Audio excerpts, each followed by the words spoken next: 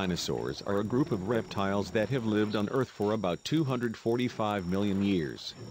In 1842, the English naturalist Sir Richard Owen coined the term Dinosauria, derived from the Greek dinos, meaning fearfully great, and sauros, meaning lizard. Dinosaur fossils have been found on all 7 continents. All non-avian dinosaurs went extinct about 66 million years ago. There are roughly 700 known species of extinct dinosaurs. Modern birds are a kind of dinosaur because they share a common ancestor with non-avian dinosaurs.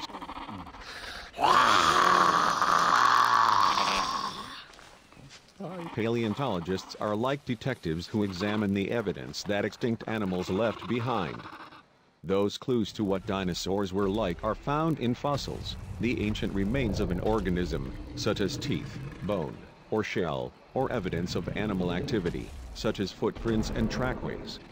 Everything we know about non-avian dinosaurs is based on fossils, which include bones, teeth, footprints, tracks, eggs, and skin impressions. For centuries, people throughout the world have discovered amazing fossilized bones and footprints. Early finds inspired legends and fairy tales, as people imagine that these bones belong to giants or huge monsters.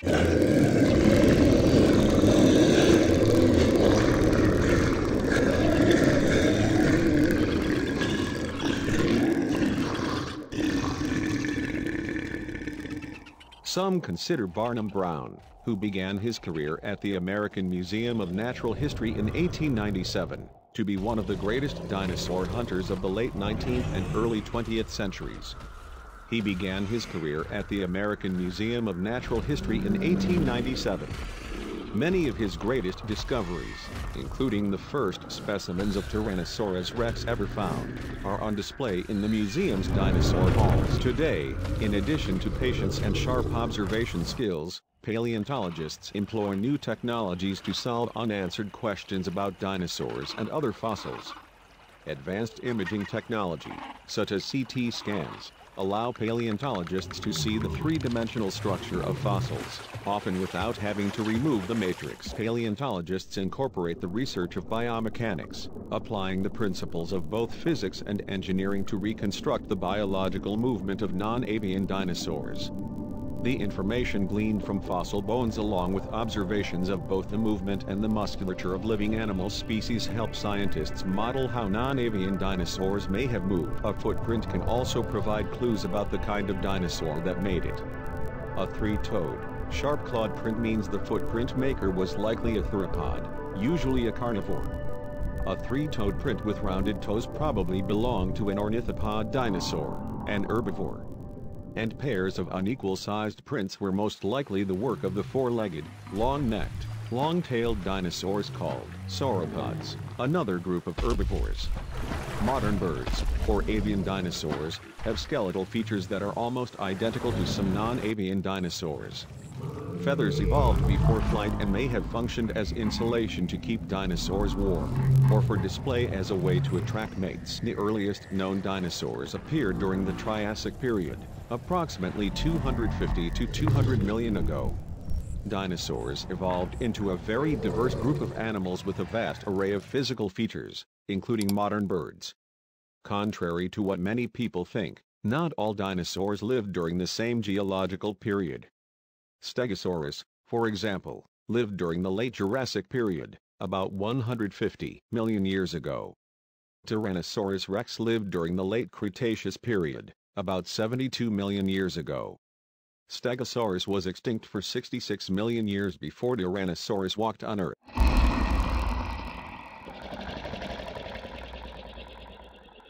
During the Mesozoic era, a period of more than 180 million years that included the Triassic, Jurassic, and Cretaceous periods, a species of non-avian dinosaur evolved into a species of avian dinosaur. This avian dinosaur is the first bird and the forerunner of all birds. Every non-avian dinosaur went extinct 66 million years ago. There are several theories as to what may have contributed to the mass extinction of non-avian dinosaurs and other species at the end of the Cretaceous period. It is certain that a massive asteroid or comet struck Earth during this time, causing a dramatic shift in Earth's climate. Some scientists speculate that this impact had catastrophic consequences for life on Earth. But other factors, including changing sea levels and large-scale volcanic activity, may also have played a significant role in this mass extinction. Most theropod dinosaurs, such as Tyrannosaurus, had teeth that were pointed, slightly curved backwards, and serrated. The sharp points pierced the meat, and the serrations helped slice it by catching and tearing muscle fibers. Meat eaters didn't chop or grind their food. They swallowed chunks whole. Plant-eating dinosaurs had teeth of various shapes designed for their particular diets. Triceratops, for example, had hundreds of teeth that formed a solid wall with sharp ridges. The teeth were used to chop off vegetation. Other plant-eaters, such as Indoninous, had wide flat teeth that they used to grind up tough vegetation. The long-necked dinosaurs, such as Diplodocus, had long pencil-like teeth that they used to rake the leaves off branches. These dinosaurs swallowed the leaves whole. They also ingested small stones, called gastroliths, most likely to grind up the food in their stomachs, much the same way modern birds, such as parakeets and chickens, do today. From an individual footprint, scientists can estimate the height of the dinosaur that made it. A rough estimate of leg length is obtained by multiplying the print length by 4.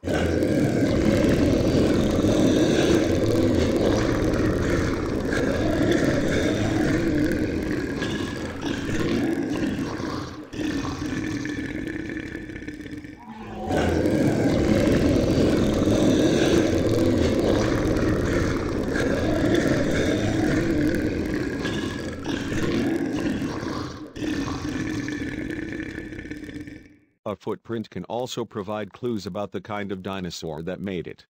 A three-toed, sharp-clawed print means the footprint maker was likely a theropod, usually a carnivore. A three-toed print with rounded toes probably belonged to an ornithopod dinosaur, an herbivore. And pairs of unequal-sized prints were most likely the work of the four-legged, long-necked, long-tailed dinosaurs called sauropods, another group of herbivores. Modern birds, or avian dinosaurs, have skeletal features that are almost identical to some non-avian dinosaurs. Feathers evolved before flight and may have functioned as insulation to keep dinosaurs warm, or for display as a way to attract mates.